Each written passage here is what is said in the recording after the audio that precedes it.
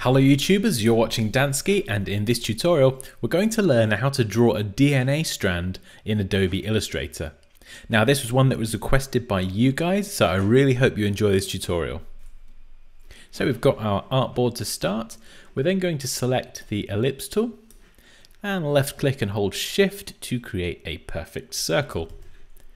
Just make sure that we have a fill color of black, and then we're going to remove the stroke. Now next we're going to go up to view.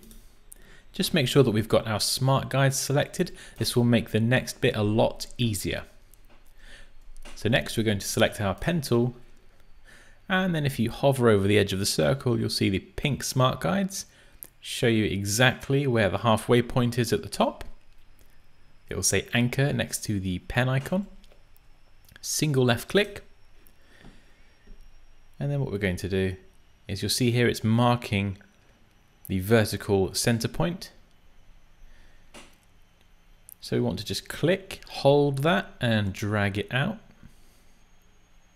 to create something like this. Now it will naturally want to complete that curve.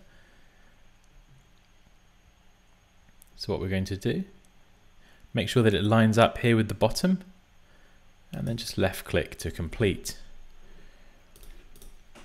Now at the moment this uses a fill the same as the circle.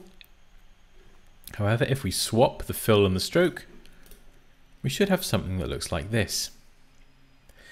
So next what we're going to do is select this, go up to edit, copy, edit, paste in place, go to object, transform, reflect along the horizontal axes and click OK. And you should have this.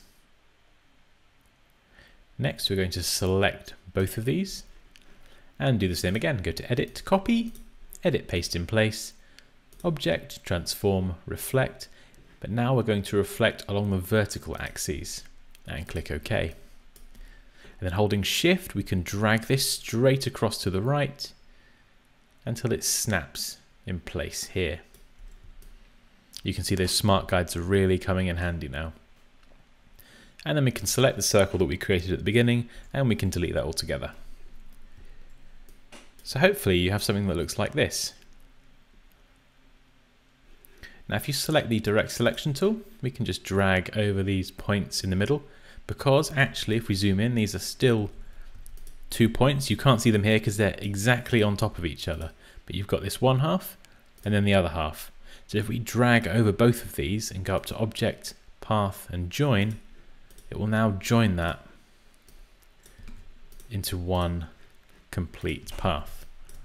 And we're going to do the same again down the bottom here. Just drag over both of those anchor points, go to Object, Path, Join, and those two endpoints will now be joined. Now they look a little bit rough, they don't look particularly smooth. So if we select this and go over here, left click and hold and select the smooth tool. I'll just make sure that we select that line again. And then with the smooth tool, we can just drag and brush over and just smooth out that curve a little bit. The same here with the bottom one. You can see here it's a little bit pointy. We just want to smooth that out really gently, just so it's a bit smoother. Now for these end points here, these kind of come up and then they curl down a little bit. We don't really want that. So what I'm going to do is left click and hold on the pen tool, select add anchor point tool, and I'm going to click in here along the path.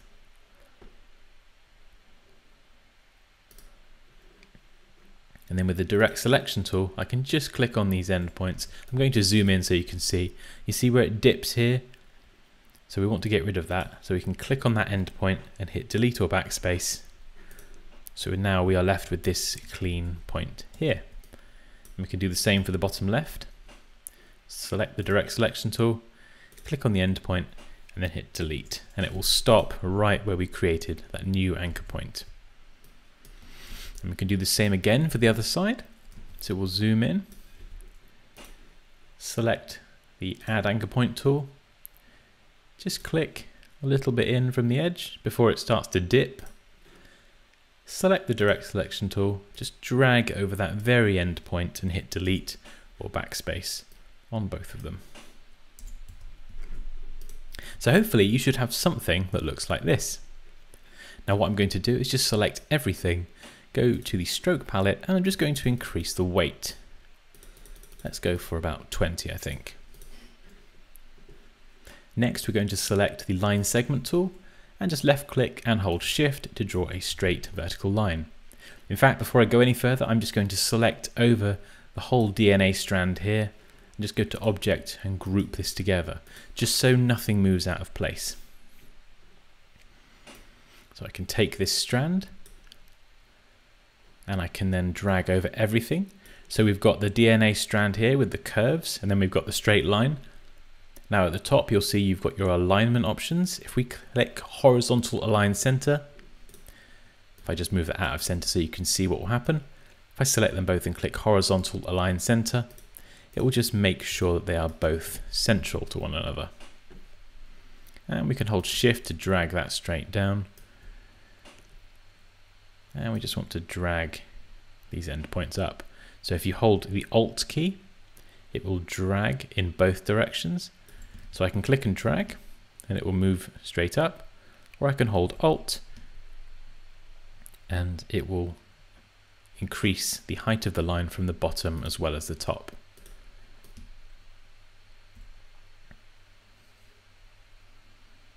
Just want to make sure that we keep that straight there. What you can do is use the direct selection tool and just select over that anchor point if you are having any problems and just move it up like so with the arrow keys. So hopefully you should have something that looks like this. Now with the selection tool, what we can do next is we can click on this central line here and holding shift and alt, we'll click to drag out. Now we're holding shift to keep it perfectly straight and horizontal. And you'll see here, and I let go of the Alt key and then press the Alt key, this little arrow indicates that we will be creating a copy of the shape. So if we let go, and without touching anything, press Command D on the Mac or Control D on the PC, it will repeat that last action and keep pressing it until you go off the end. And we can just delete that last one. So now the next step is to select the direct selection tool. And we just want to click on these endpoints and just bring them up so they don't go outside of our DNA strand. So you can click. Remember, this is with the direct selection tool, just clicking on those endpoints and holding shift to drag straight down. It keeps these lines nice and straight. You'll see here those pink smart guides telling you that you are adjusting the line and that it is perfectly straight and vertical. Always really helpful. There you go. So you can do this really quickly. And we've got this last one here. We'll just bring that up a little bit. So now what we can do is, ignoring the center one, if we select all of the other ones, so holding shift and then you can left click, and we want to go to object and group these together, and then edit, copy, edit, paste in place, and then object, transform, reflect along the vertical axes, similarly as we did before, and then hold shift and drag that all the way to the right. And the smart guides here, you'll see that the arrows are telling us that it's the same distance apart. So now we've effectively duplicated what was on the left on the right. I've just noticed one that's out of place here. So let's just nudge that down a touch. So you can see our DNA strand now coming together. So what I'm going to do, I'm just going to create a copy of this. So by holding Alt and Shift, just create a copy and just move this up here. Now the reason being is because at the moment these stroke lines are all editable. I can go and adjust the width if I want to. I can make any final changes. I would recommend making any changes to the width of your lines now, because after this next step it will be very difficult to quickly change the width. So make sure that you're happy with the width of your lines. In fact, I might just increase mine a bit to, let's say, 30. And then I'm going to select the original curves that we created, and I'm going to go to Object and ungroup them. Then I'm going to select the top one, go to Object, Expand, make sure that Fill and Stroke are selected, and click OK. And then I'm going to go to Object, Path, and Offset Path. Tick the preview box, and I'm going to create an offset of about 15. Click OK. And I'm going to turn this red just so you can see it. So we've got a nice red fill. And I'm going to bring that to the front as well, actually. So Object, Arrange, Bring to Front, just so it's on top of everything. Now we're going to select all of these vertical lines that we created. So make sure we select all of them. Go to Object, Expand. Again, leave Fill and Stroke selected. Click OK. Go to the Pathfinder palette. Click the top left one, which is Unite, to group those all together, and then go to Object, Compound Path, and Make, just to make sure that all these individual lines, although they aren't touching each other, they are recognized by Illustrator as one complete path. So now what we've done with the red line here and offsetting it, we're going to do that again with the bottom one. So select the bottom one, go to Object, Expand, leave Fill and Stroke selected, click OK. Go to Object, Path, Offset Path. It will remember the 15 pixel offset that you did before. So you can just click OK. Make sure that you turn it red. And go to Object, Arrange, Bring to Front. So now what we're going to do is select both of these red shapes by holding Shift.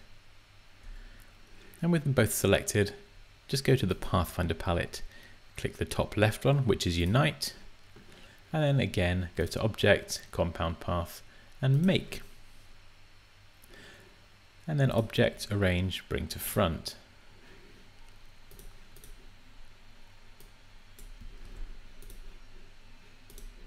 Let's try that again there. It wasn't bringing it to the front for some reason. So what have we just done? If I just move that out the way, effectively what we've done is we've changed all of these lines into one complete path.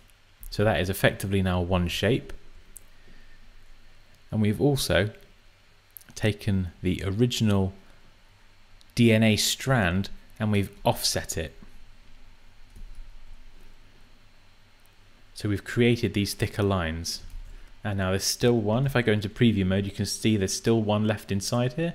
With the direct selection tool, we can click on that to select it and just hit delete or backspace. There we go. To go into preview mode, it's Command Y on the Mac or Control Y on the PC, but we should now be left with these two elements. Now what we're going to do is go back up here. Make sure that we select the curves again from here. And I'm going to go to Edit, Copy, Edit, Paste in Place, and then bring this down. Now I did increase the width from 20 to 30, so I must make sure that I do that. And we're just going to position that just out of the way for now. You'll see why in a moment. So we have all our black vertical lines, we have our red curves. The red curves must be on top. Select both of these elements. In the Pathfinder palette, select Subtract or Minus Front. That's this one here. And you'll see it does this. And now when we move our shape in, you'll see it snaps in place there. We are left with the curves from our DNA strand, and then the lines, the strands themselves, with a nice gap between that line that is consistent around all of the edges. And there we go, we've created a DNA strand in Adobe Illustrator. As always guys, I hope you really enjoyed this. Please feel free to leave any questions or comments below. Like this video if you enjoyed it, take care, and I'll see you next time.